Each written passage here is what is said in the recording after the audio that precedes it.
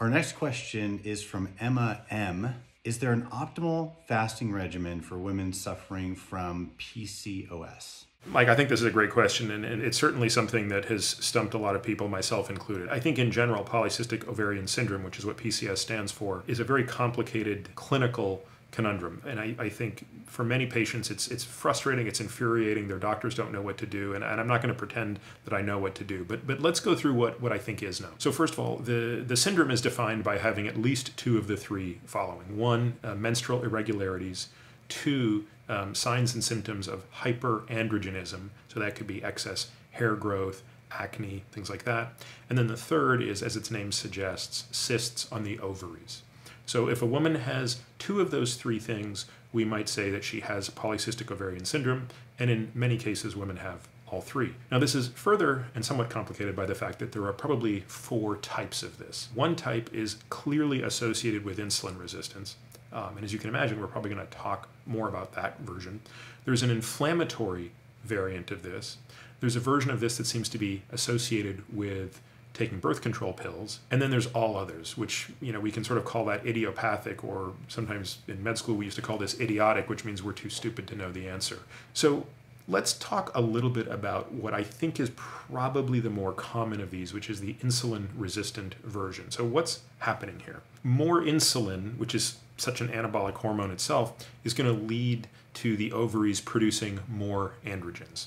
And obviously, more insulin also triggers visceral fat accumulation, which thereby worsens the insulin resistance itself. So insulin resistance, which leads to excess insulin in an effort to accommodate for the resistance at the muscle, also produces excess androgens and the symptoms that come with that, along with more visceral fat. And of course, this cycle sort of feeds back on itself. So what do we do about this? Unfortunately, there are very few studies on PCOS and fasting specifically. But what we do know is that anything that reduces insulin and anything that reduces insulin-like growth factor 1, or IGF-1, is going to improve insulin sensitivity and improve the metabolic parameters associated with it. Now, we have pretty good evidence that fasting plays an important role in that. And therefore, by proxy, what I think we can say is, at least for the women whose PCOS is driven by this more insulin-resistant pathway, there is very likely a benefit from fasting on PCOS. But I want to caution by saying, I don't think that means that fasting is a magic bullet for PCOS.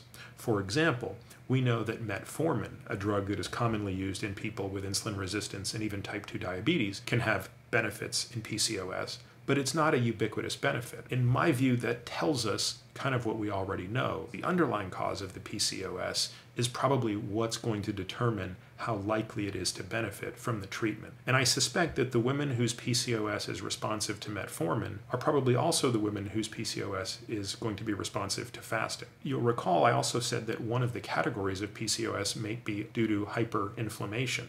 And I think there's reason to believe that fasting can also reduce inflammation. The way I think about this is, I think anyone who has PCOS would probably benefit from at least trying fasting. But if it doesn't work, I wouldn't beat yourself up and say, well, I'm fasting incorrectly.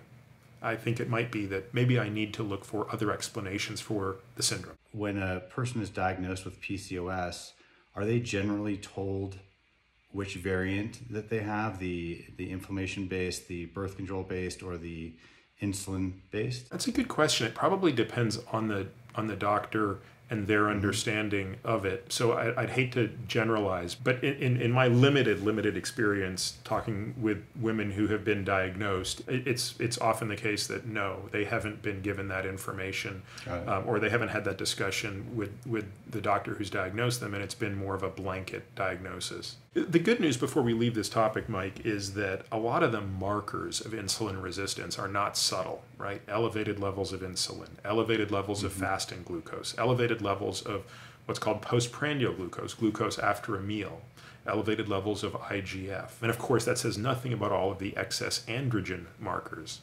So In addition to following the benefits of fasting, you can also look for these biomarkers to be improving. Because remember, cystic ovaries by themselves are not the problem. There are many women who on incidental findings have cystic ovaries, but they don't have the clinical symptoms. Where I think women are bothered by this is not because they have cysts on their ovaries. It's by the hyperandrogenism, it's by the infertility issues, menstrual irregularities. It's the symptoms of this that are problematic, not the fact that one has cysts on the ovaries.